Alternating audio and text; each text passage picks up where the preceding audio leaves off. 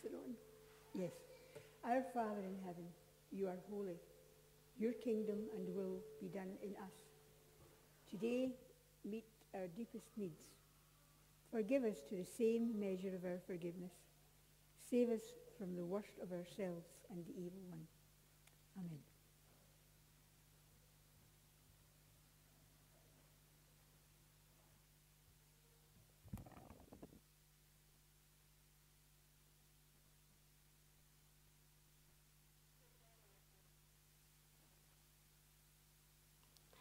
Now I should be on, okay? Brilliant, perfect. Welcome to Cologne Kirk. It's lovely to be with you all this morning. Now, before we get started, I know there's lots of confused people who are wondering why they've had one of these handed out to them this morning. Does anybody not have one? Alison, right up the back, not got one? Okay. Brilliant. If you are a younger person or you would prefer colouring to writing, do you have a colouring sheet version? You guys, do you have colouring? And would you like colouring? You're all right? Okay, well, if you change your mind, there are colouring sheets up the back, and there's pens and toys and activities over there as well. A couple of other notices before we get started. Next week is our harvest service. So we are asking people to bring donations of food for Startup Sterling. So we have a list on Facebook, and I think it was up on the notices at the beginning, of the types of tinned food and other non-perishables that Startup Sterling are really in the need of at the moment and would help the most number of people. So if you're able to check that out, and anything would be gratefully received. The church will be open before and after the service as well to receive it. There will also be a soup lunch after the service, and Teresa is organising that. We're also looking for volunteers to help make soup and bread and just generally help out. So if you're willing to be one of those volunteers, then Teresa is the person to speak to. We have several opportunities to share in prayer in the church. We always have a short time of prayer at 9:45 before this service. And usually we have a 10 a.m. prayer group on Wednesday morning. That's not meeting this week. So if you would like to join us, just wait until the next week, and that will be through in the session house. And as we always say, if there's anybody who would like prayer or feels like they need prayer for themselves or others, either please come and talk to one of us at the end of the service, and we'd be happy to talk to you and to pray with you. And there is also prayer request forms at the front of the church that you can fill in. There is a short service today at Abbeyfield, or what was Abbeyfield, but at that home. So if you would like to join in that service, then all are welcome. And I think that's all the notices. Anyone else want to shout? No? Brilliant. Well, let's draw near to God. Let's still our hearts and think about why we are all here and why we have all come through these doors this morning. And if you're sitting and watching us online, then we would invite you to draw close to God as well as we come and pray. Let's pray. I'm just distracted because this isn't working. Thank you. Let's pray.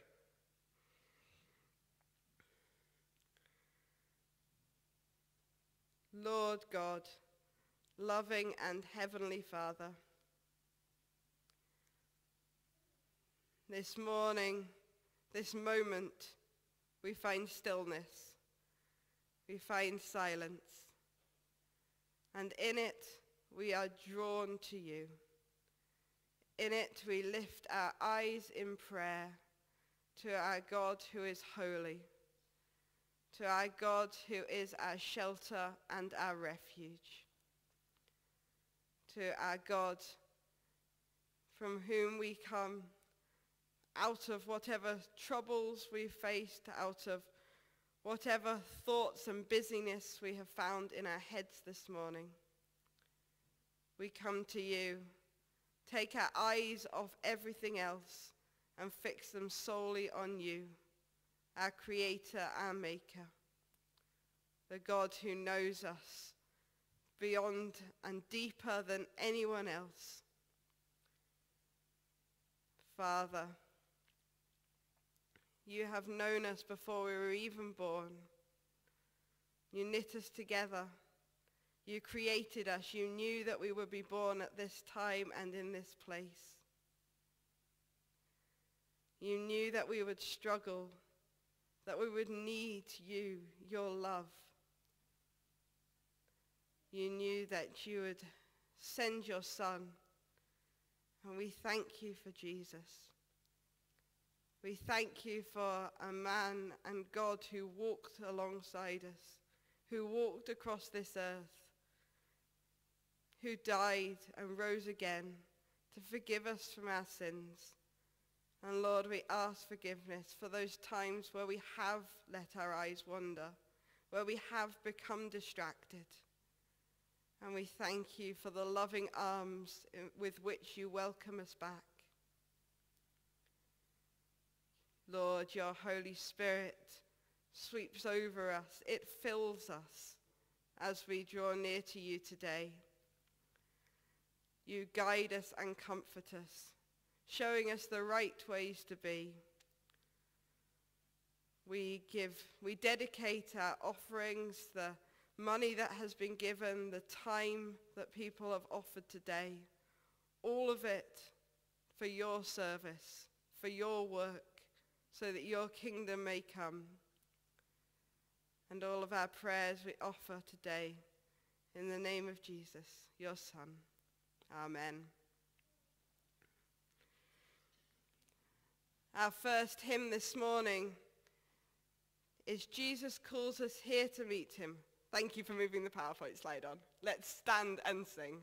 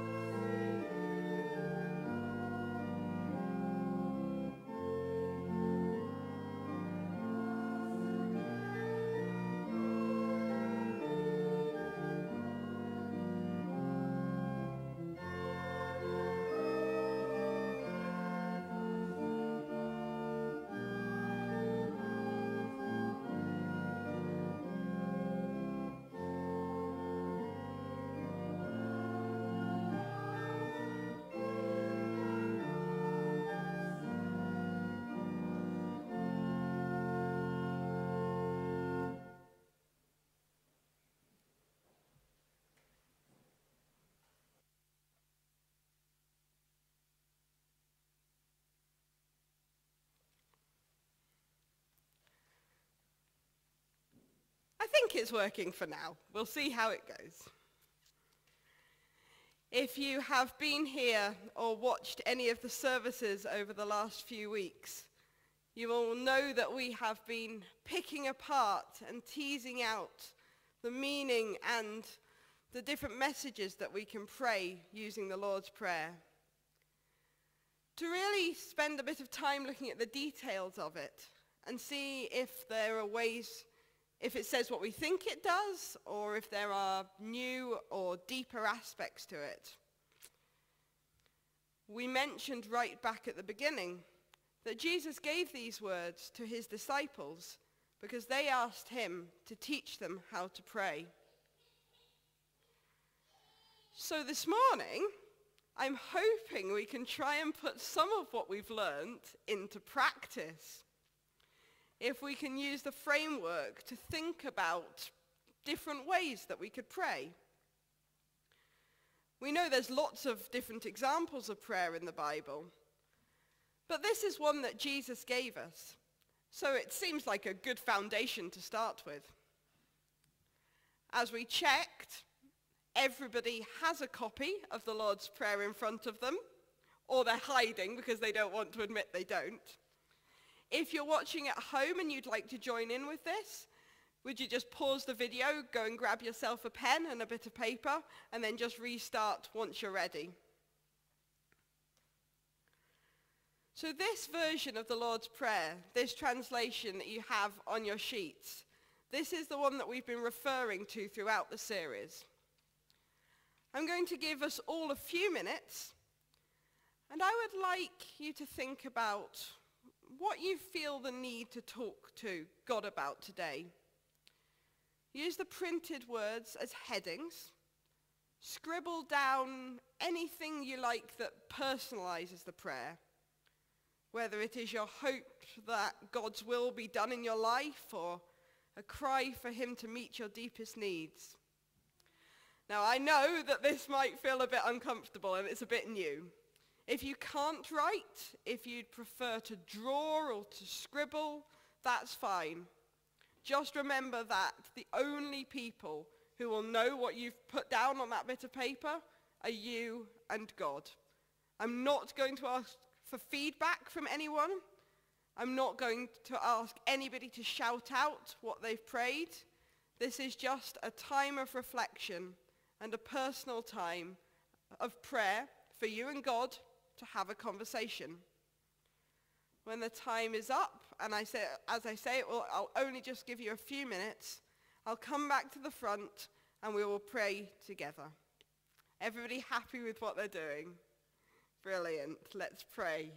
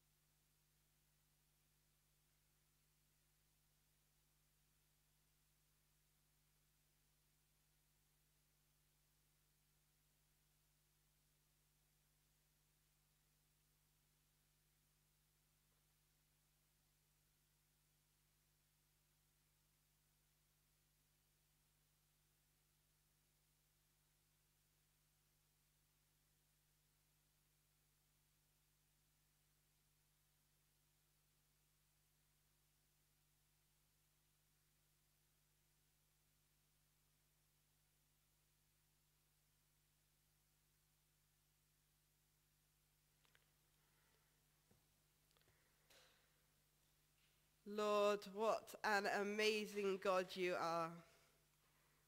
Just as you have made each of us unique and with free will to think whatever we want, so you hear all of our prayers, unique and different though they are. We put them all together and we raise them to you, knowing that your answers will come in your time and in your way. Open our hearts and make us ready to hear your voice. Thank you for the gift of prayer. Amen. We sing again our second hymn for today, May the Mind of Christ, my Saviour.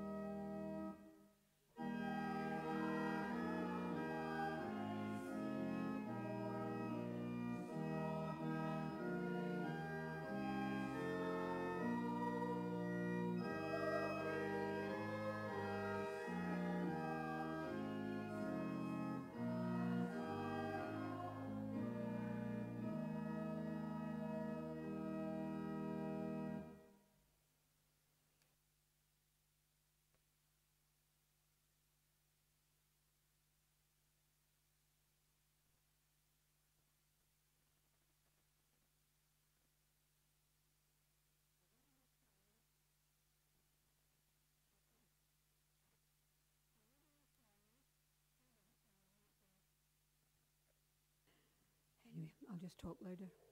Oh, there we are. The reading this morning is taken from of the Gospel of St. Luke, chapter 11, starting at verse 1 to verse 10. One day Jesus was praying in a certain place. When he finished, one of his disciples said to him, "Lord, teach us to pray, just as John taught his disciples." He said to them, "When you pray, say, 'Father, hallowed be your name. Your kingdom come. Give us each day our daily bread. Forgive us our sins, for we also forgive everyone who sins against us. And lead us not into temptation.'" Then he said to them, "Suppose one of you has a friend, and he goes to him at midnight and says, 'Friend, lend me 3 loaves of bread, because a friend of mine on a journey has come to me, and I have nothing to set before him.' Then the one inside answers, 'Don't bother me. The door's already locked, and my children are with me in bed. I can't get up and give you anything.' I tell you, though he will not get up and give him the bread because he is his friend, yet because of the man's boldness, he will get up and give him as much as he needs. So I say to you, ask, and it will be given to you. Seek, and you will find. Knock, and the door will be opened to you. For everyone who asks receives. He who seeks finds, and to him who knocks, the door will be open. Amen.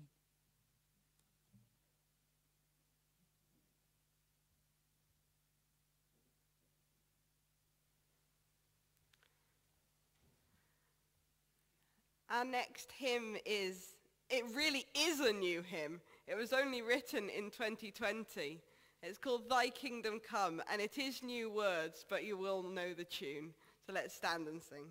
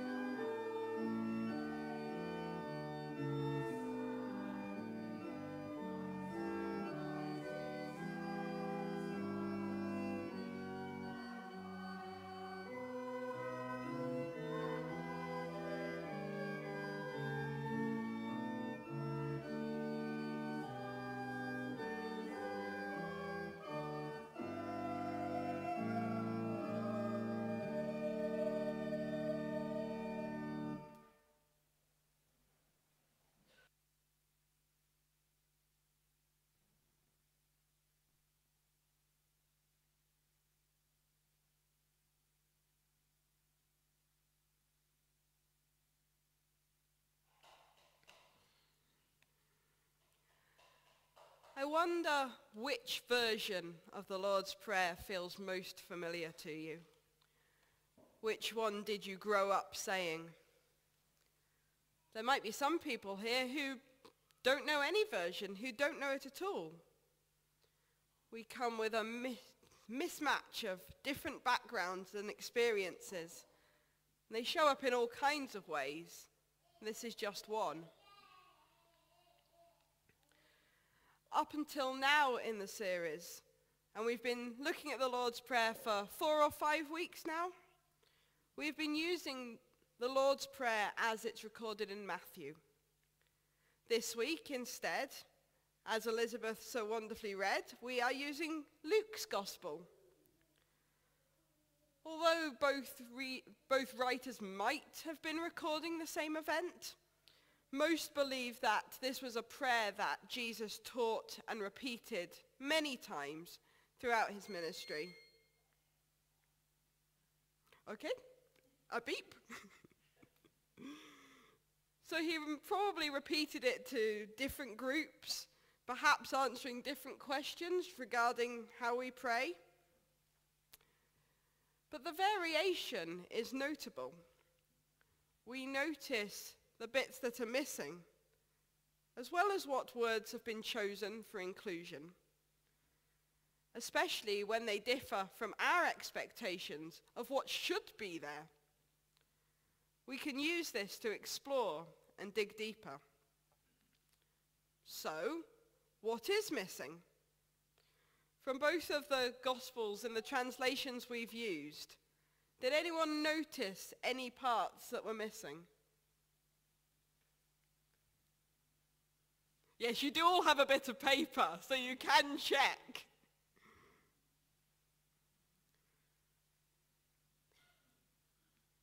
Is that where you would expect the Lord's Prayer to end?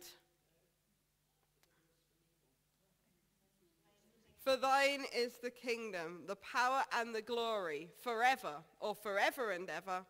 Amen. This is what we are used to saying, those of us who are used to saying the Lord's Prayer might expect to find at the end of the Lord's Prayer. And yet neither translation and neither gospel that we've used has had this included. You might find that some biblical translations will include this in Matthew, others will not, or it's there but only as a footnote. Its inclusion, and so its use, varies by tradition. You may also have gone to churches in other denominations and other traditions where this is not included, but we do include it. And that's because at one point, and in some Bibles, it was included. But it has mostly been accepted as a much later inclusion in the Bible than when the rest of the Bible was written, probably several hundred years later. And therefore, most people have chosen to remove it. However, it has been common to add this type of what we call a doxology, this type of ending to a prayer throughout Jewish and Christian tradition. And so there's nothing contradictory in including it in our worship. We merely recognize it as an addition. So this is one very obvious way that the Lord's Prayer can and has been adapted. It has been used as a framework for Christians and the church to build upon. And there's lots of others. In our first thoughts, our reflection time a few minutes ago, we had a chance to use it this way. We used it to create our own personal prayer. Now, this might be something that you've done before in your own private prayer time. I know I have, and it's been teaching on the Lord's Prayer in series like the one that we've just had in the last few weeks that has helped me to do that, has helped me to make those additions that are to do with what's going on in my own life. So I hope that you will be able to take what you've written home today, that you'll be able to continue to pray through it in your own time, and that this might be a practice that is helpful for you, and if it is, that it's another way that you could include in your prayer life, just writing down, using a prayer or a psalm, and adding to it to help in your conversations with God.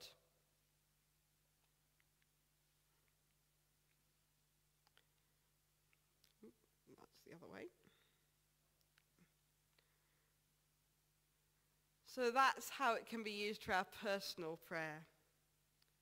However, when we examine the words, as we have been doing, it's very clear that this is a corporate prayer. It's a prayer that we say to our Father. When we say the words together, and we will later in the service, we are joining our voices in collective prayer. In acknowledging this, the dialogue has expanded. It's no longer a one-to-one. But although there's more people involved, it is still an intimate, personal conversation between God and a gathered group of his beloved children, which is what we are here.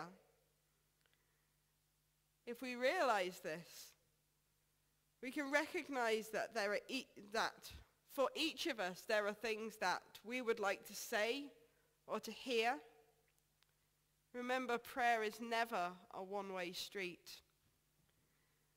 This prayer is like the most important group chat you will ever be part of. And if you don't know what a group chat is, it's a social media term for when you send a text and a whole group of people can see the replies, and then you can reply and everybody else in the group will see you. So everybody is included as part of the conversation. What group are we part of? Well, gathered here today, we gather as a congregation here in Cologne. So, what would a Cologne Kirk Lord's Prayer look like? I would ask you to shout out, but I think you've already done enough work for today.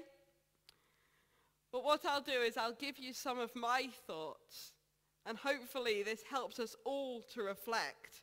And feel free and come and tell me if you think that something else should have been in there or that I've missed something out. I think if we were going to do it properly, and it really was to be for everybody, we'd need to form a committee. And then we'd be looking at a few years before we got any sort of answer. And I don't think you will want to stay here that long this morning. So let's give it a go. So we began with this: Our Father in heaven, you are holy. How do we react, or how do we use this as Cologne? Well, I think we start from a place of looking up, a sincere prayer. We acknowledge who it is that we are here for. And if we're not here for him, why are we here? Who else could we be here for? We are together on a journey to get to know and understand our God more. What we have learned, some over many, many years, is that we are his children. He is our parent, our heavenly Father. And so that is where we start. We put ourselves on the sure foundation of this phrase. So if we go wandering off a bit later, which we probably will do, especially if we're doing a committee, that we will be brought back by meeting together to talk and learn and pray. We also want to praise God for all that we believe about him, his holiness, his place above all others, and the only one who can be a focus for our church. We make these assertions before we say anything else. Nothing should get in the way of proclaiming as Cologne that God is holy. Your kingdom and will be done in us as a church. Let this church, us together, be the place from which revival springs. That is our prayer. As we seek to be his church here in Cologne, we want this place, this village, not just this building, this whole village, this whole area, to be transformed by him. For it to be a place that is so God-centered, that everything his world should be like. That is what happens here. That is his kingdom coming. The places that don't know him, that seem barren and a long way from faith, apathetic and uninterested, our prayer is that they start to burst with new life and a hunger to walk with Jesus. And though we have such longings for Cologne, most of all we pray that God's will be done. We don't know the best ways or the best times for these things to happen. We wish we did, and sometimes we probably think we do, but we don't know. God sees the bigger picture. We commit in prayer to stopping our own things and looking to his instead. Let's be honest, we all have questions about what God's will is. if we are getting it right as we seek to follow faithfully. Good thing we don't need to know. We just have to pray, your will be done. Today, meet our deepest needs. When we spoke about this earlier in the series, we spoke about how it was, the focus was utter dependence on God. We might ask each other what the church needs most. New families? A few more children? Change of building layout? We always say that the church is not the building. And I suggest that the part of this prayer could be sincerely praying for the needs of the people of this part of Christ's body. Our deepest needs. The deepest spiritual, mental, physical needs of the person sat next to you, or behind you, or in front of you. Knowing that we may never know exactly what those needs are, which of their cupboards are empty, but God does. And his heart is for them, for us. We are simply moving into step, tuning ourselves to the same key. Forgive us to the same measure of our forgiveness. It's tricky. Praying for the forgiveness of us as a church, more than personal forgiveness. Forgive me and the person sat next to me to the same measure as my forgiveness. Are there things that we as a church are collectively holding on to? Forgiveness is hard. And forgiveness as a church automatically sounds like a political statement. But just as we pray for the needs of others, surely we can pray for collective forgiveness as well. There is a great power in asking that no wrongdoing be held against another person. And it also gives us an opportunity to examine ourselves as a body. Maybe there are situations that we could have handled better as a church. People that have been hurt. Do we ever join together to say sorry? Maybe that's something that we should include in our prayers as we pray together. Save us from the worst of ourselves and the evil one. Many of you have spent a long time in the church, and I'm sure can name things that have happened, personal experiences you've had, experiences you've heard about from others, where people in the church have not been loving, have not been kind, have not been seeking to do God's will, where that temptation to have another focus, to see another power, has overwhelmed the church, and the destruction and the hurt that that has caused.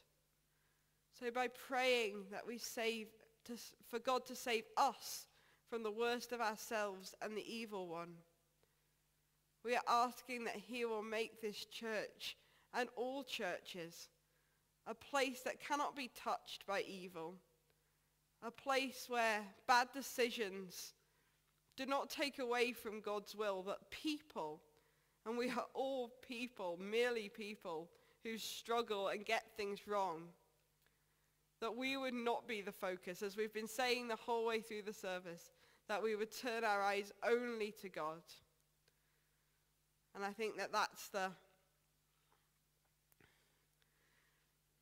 danger of church, is that we bring ourselves broken and vulnerable as we are, and sometimes it's the worst of us that comes out. And so by praying to be saved as a church from that, we are not saying that no one can come broken, but we are saying that even in our brokenness, we will be redeemed through God. That seems like a wonderful and safe place to be. These are quite brave prayers, some of them, to consider saying as a church. Probably maybe more so than we'd be comfortable with, especially if we went into them even deeper. They are more planned, more thought out, and some really big themes have come up. And I hope that is the point. It's the things that might distance us from Jesus, that it is essential that we pray about together. It's not a negative prayer. It's not a prayer about beating ourselves down. Jesus says, ask and it will be given. Seek and you will find. Knock and the door will be opened. He is giving disciples permission to be confident in their prayers. By praying in this way, we have laid down the difficult parts, the barriers. It's one of those times where following rules or following this layout that Jesus gives us actually gives us more freedom. Freedom to explore tricky things. And there's safety in using it because we know it has been given to us by Jesus. Safety to explore what these different words and phrases mean. Each time we pray them, to understand them a little more, to connect a little deeper. Hopefully this series has allowed us all to do that. And they are recorded if you want to go back, if you've missed any and you need to go back and see what a particular bit means, or in a few months' time you're praying and you think, oh, I'd like to see what Stuart said about one of those things, then all of his sermons are recorded from the last few weeks. These are thoughts and prayers that we can take with us, that we can build and build upon over years. And that safety means that when we come to pray, we know that we are wrapped in God's love. Whether your prayers are personal today, or whether they are for and with us as a church, or maybe you've thought of a different way to use these words to pray. Some things do not change no matter how we do it. We pray them to our Father, using the words gifted and given by the Son.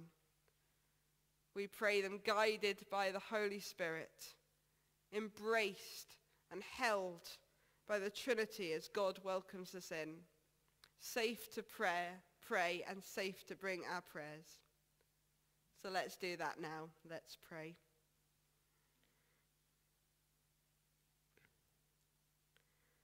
Loving God, we bring our prayers, whether they are said in the silence of our own mind, whether they are lifted as cries or as hymns or as prayers, in ancient or new buildings, or out in your creation, whether they are said by old or by young, no matter the race or the country, no matter who says them, that when prayers are given and prayed earnestly to you, that you hear, that you enter into conversation with us. We thank you for the joy that speaking to you through prayer brings. We thank you for Jesus Christ, in whom we pray. Amen.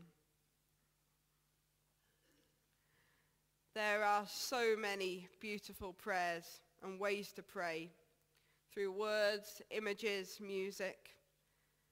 This next hymn, Beauty for Brokenness, says in the first verse, this is our prayer. And so as we turn our thoughts and our prayers to those in need around us, let us sing this hymn, Beauty for Brokenness.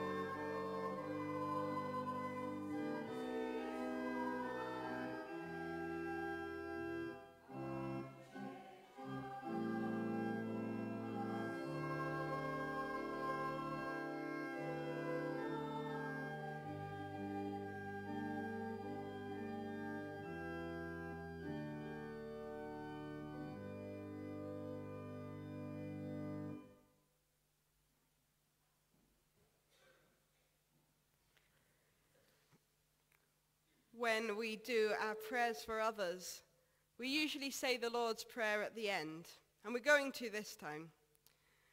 Often the person leading the prayers takes a step back so we can quietly say our preferred version. Can I ask this time, when we get to that part, that we say it aloud, a bit louder than you would, so that the people around you can hear? Still say what you're used to. It's okay to end at different times. It's okay if you're not saying the same thing as the person next to you. But I think it's important for us to recognize that we don't speak the words alone. And we can do that by hearing each other. So we'll have our prayers of intercession, and we'll have a few times of quiet through that so we can join the personal and the collective prayers together. And then we'll end by saying the Lord's Prayer boldly and confidently together at the end. Let's pray.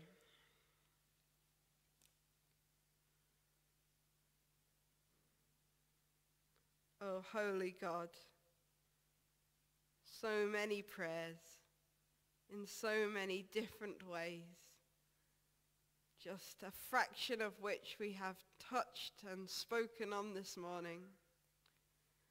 But all over the world, Lord, there are those lifting prayers to you, cries because they feel so helpless, cries because they cannot see where you are at work. Lord, there are so many situations and so many countries where unrest seems to be in order, where peace and comfort and conversation seem to fade away. But Lord, we know you are not the God of the first, but rather Father of all, and the one who does bring peace and comfort. In our first moment of pause, we remember the places across the world where people are rising up or fighting or dealing with disruption. We think of Ukraine. We think of those protesting in Iran. We think of those dealing with weather in Canada. All these and so many more we bring before you now in a moment of our own prayer.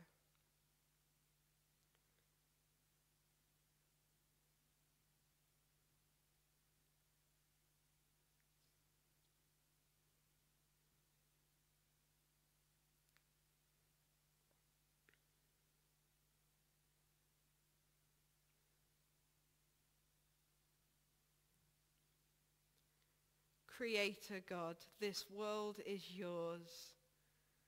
And we know that it is not your will for this chaos to reign forever, that your kingdom and will be done. And so while we are in the midst of trials here at the moment, we pray that your kingdom would hurry, would be built, and we pray for the part that we have to do in that. We pray too for our own country and decisions being made that seem to benefit only a tiny number in our society. A tiny number when so many more are struggling, so many more living in fear of what is to come, feeling themselves being squeezed tighter and tighter, seeing the money drain away, and not knowing where the next meal is coming from for them or their children.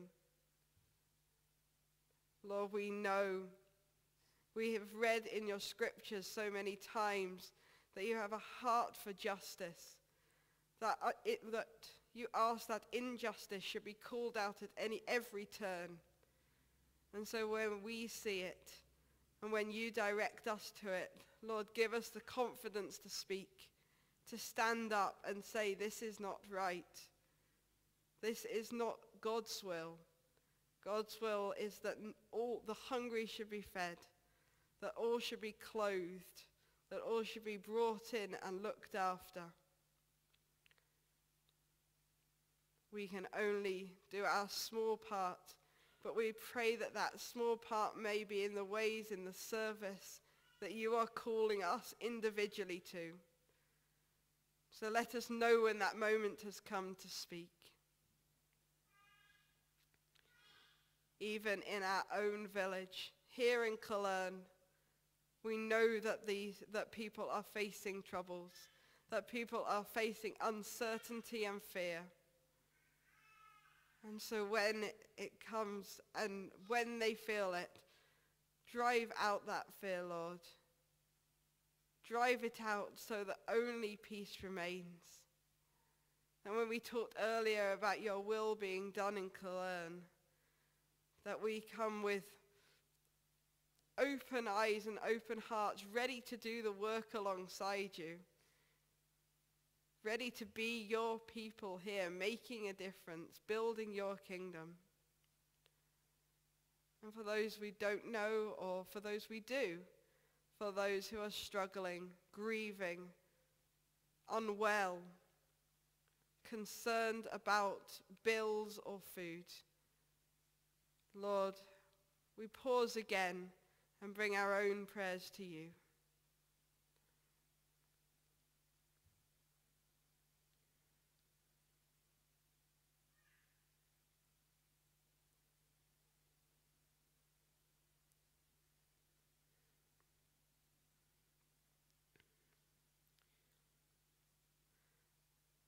As service draws towards its close, but Lord, you do not leave us behind.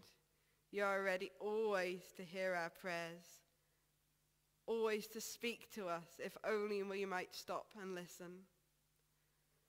And as we have prayed today, personal prayers in the silence, we have also lifted up our prayers that we pray together to you. And we do that now in the words that Jesus taught us, in the words of the Lord's Prayer as we all know it, saying, Our Father, who is in heaven, holy is your name. Your kingdom come, your will be done on earth as it is in heaven. Give us this day our daily bread, and forgive us our debts as we forgive our debtors. And lead us not into temptation, but deliver us from evil. For yours is the kingdom and the power and the glory forever and ever.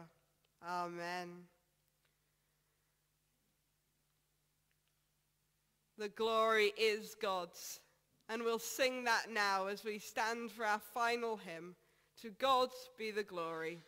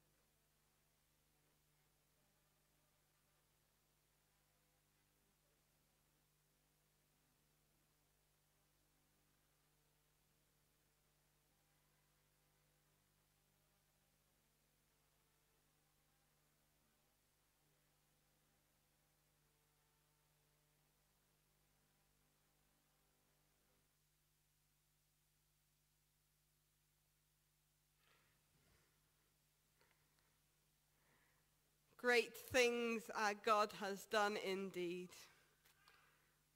As we go from this place, we go knowing that we have a God in whom we can turn to in prayer at any time, who hears us, who speaks to us, who is alive and reigning today. So go in the knowledge that you are known and loved by God now and always. And may the blessing of God, Father, Son, and Holy Spirit be with us wherever we go.